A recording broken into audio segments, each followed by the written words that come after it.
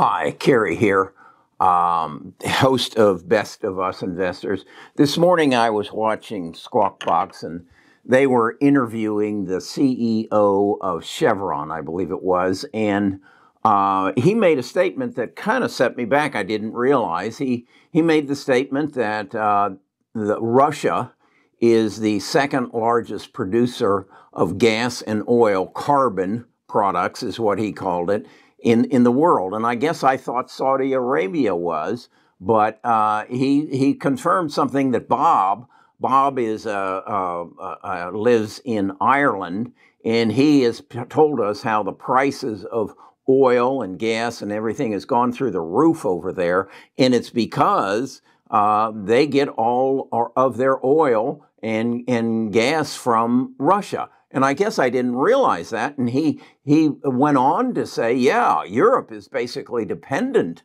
on Russia for their oil. And he said if the one that is really dependent is Germany. And I didn't know these things. You know, we live in a world here in the United States that we think is all encompassing. And our news tells us everything that we need to know. And they're totally honest with us.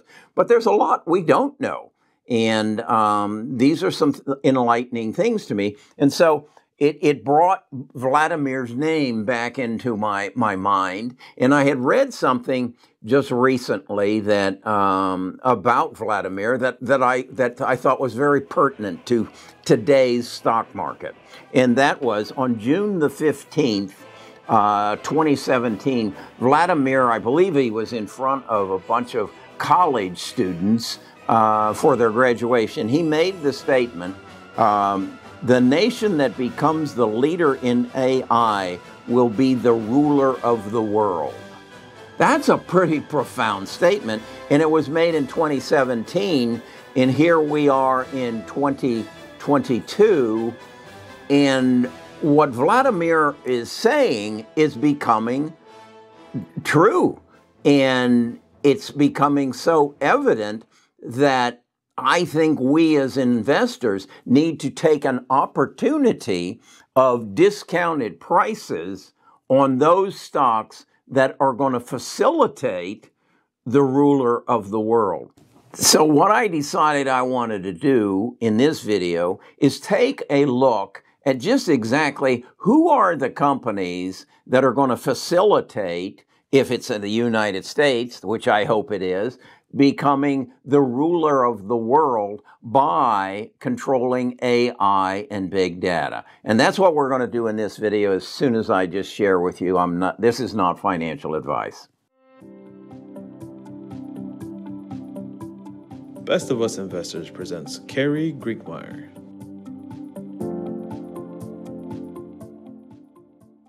Okay, so who are the biggest companies in AI? Well, I went and looked, and they gave me number 5 as Oracle, number 4 as Salesforce, number 3 Amazon, and number 2 Google, with number 1 being Microsoft. Okay, and so those are the people who are the biggest players in big data. Okay, so who are then the biggest players in AI, those companies that are going to help facilitate artificial intelligence? And again, now they give me number 4 as Amazon. And I think why they said Amazon there is they are the users of big data and artificial intelligence. Then they say Micron, which is a chip company. Then they say IBM.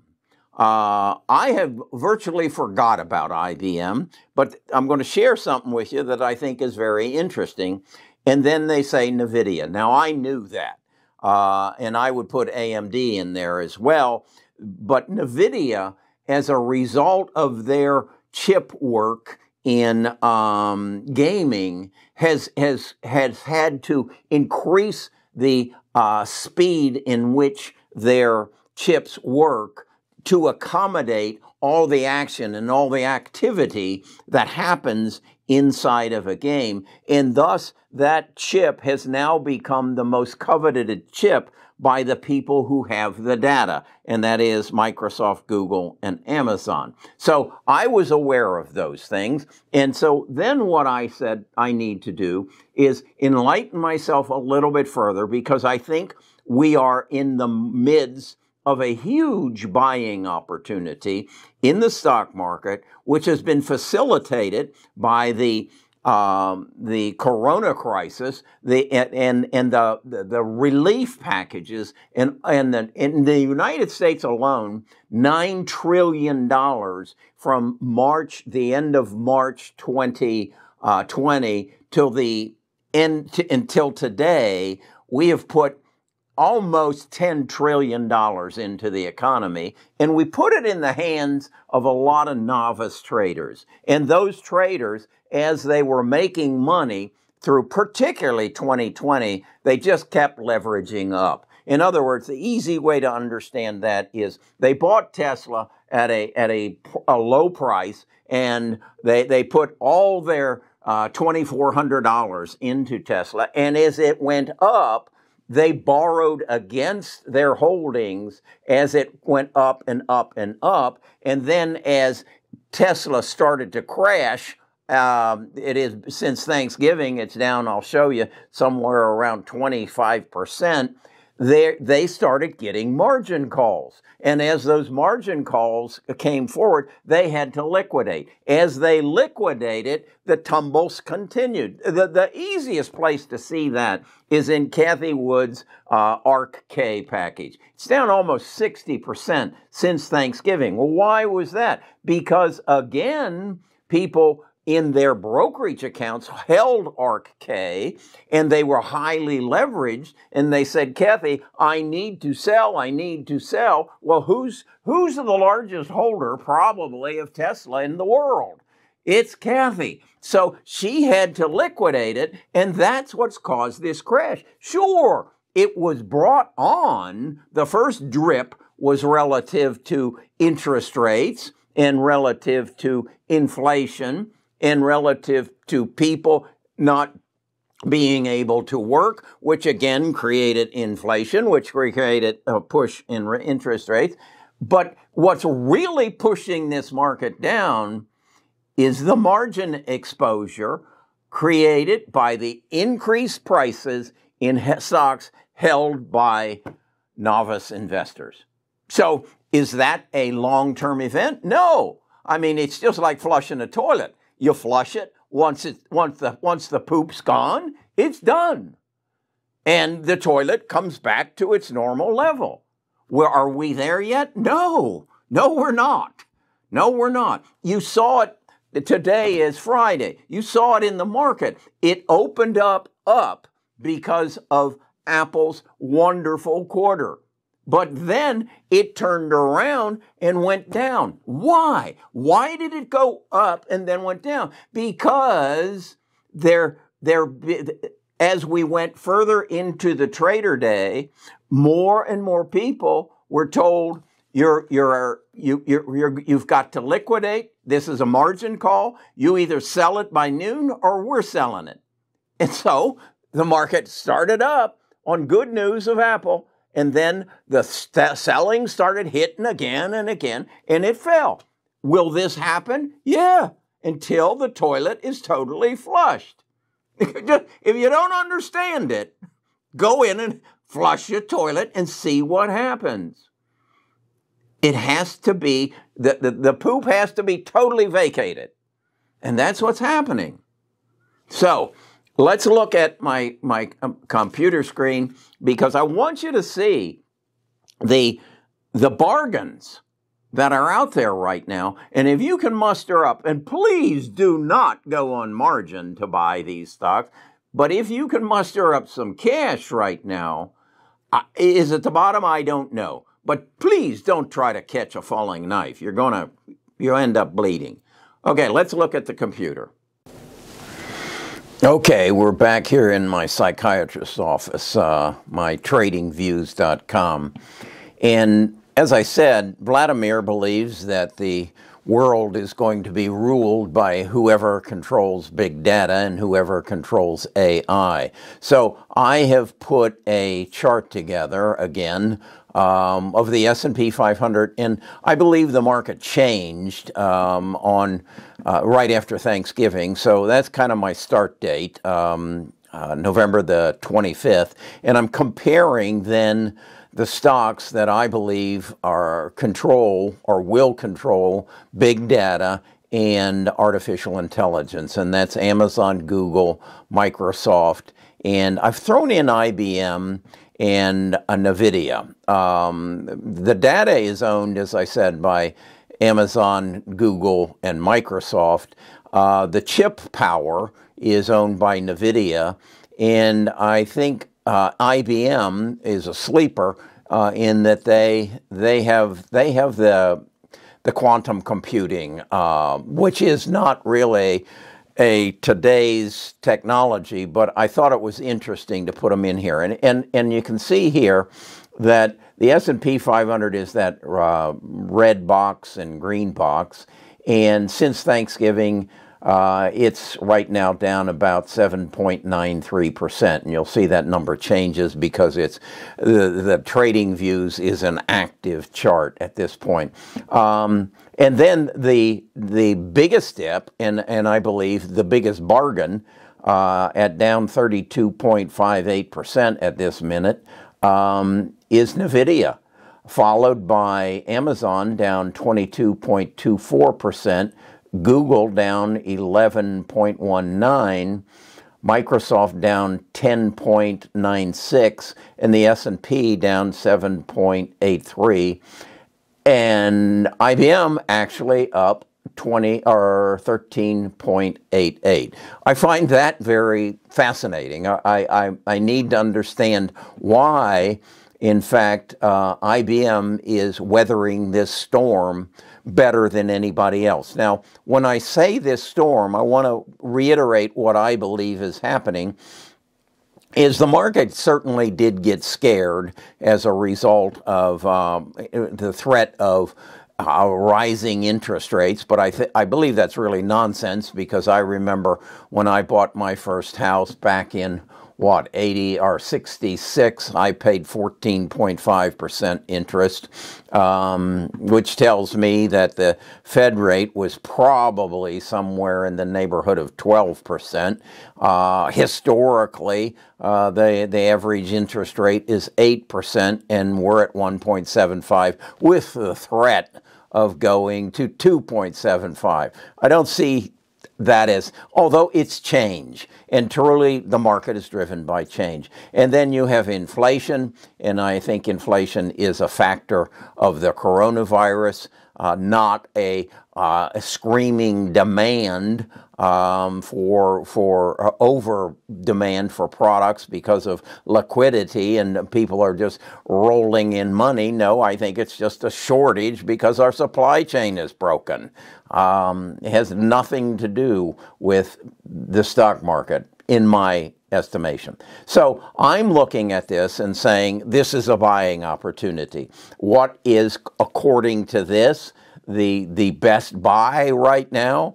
Well, it's NVIDIA, followed by Amazon. I have bought both of them since Thanksgiving, and will continue. And I also want to and I've bought Microsoft, and I want to add to my Google holdings. Will I buy into IBM? I don't know right now. I don't know who the CEO of IBM. I'm hung up that I believe IBM has lost its identity. So since they turned down Bill Gates with his offer for them to market his operating system back in 1988. So I don't think they've been on the page for that long. But that's here nor there. So this is what I'm interested in. And again, what spurred this was Vladimir Putin's statement on June the 15th, 2017 that the nation that becomes the leader in AI will be the ruler of the world. That's Vladimir Putin's words, speaking to a college graduation class, I believe it was, in Russia. And I think there's some guidance to be taken from that. I think there's then to add the words of, Xi Jinping, the emperor or ruler, the president or prime minister of China, that they intend to direct their research, their technology towards artificial intelligence. So to ignore that, and particularly in this buying opportunity that we're being presented, I think is just foolhardy. So this is my take, and this is where I'm going to invest. And let me share some other wisdom with you. Okay, I just again want to reiterate, this is an opportunity. Go to your trading views graphs, go back to 1944 when I was born, and look at the trajectory of any of the indices, whether it's the Dow, the NASDAQ, or the S&P. If you pull back into a monthly view, you're going to see it just goes up.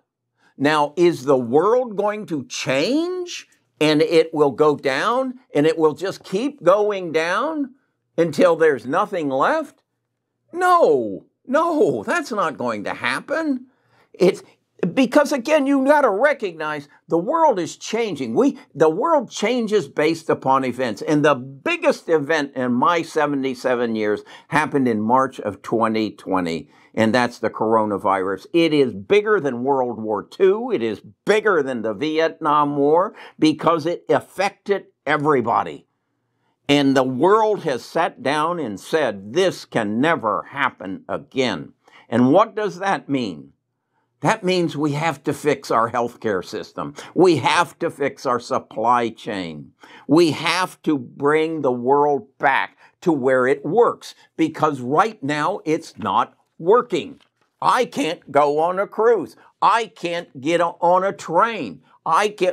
Even if I wanted to get on a bus. Oh my God, that might be the most dangerous place you could go, to get on a Greyhound bus right now. So once we get that corrected, these stocks are going to take off, and our medical world is going to change.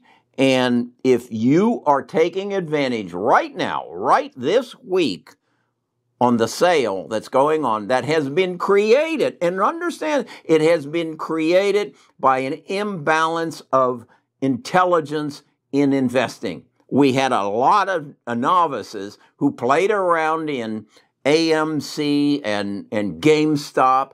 That's stupidity. Or chased NEO. Look what's happened to NEO. Okay, enough for today. Thank you for the support of the station. If you want to meet Bob from Ireland, who will tell you about what's going on with Russia and the oil and the gas and what probably will happen there, come to our Discord. Come join our tribe. Don't know where that book is. Come to Best of Us Investors. We hold a Friday afternoon meeting, and Bob's always there, and he gives us some enlightenment, and we have some people from Malaysia and India and all over the world. So we get this knowledge that you aren't going to find in the Wall Street Journal, and you aren't going to find it on Squawk Box. Talk to you again tomorrow.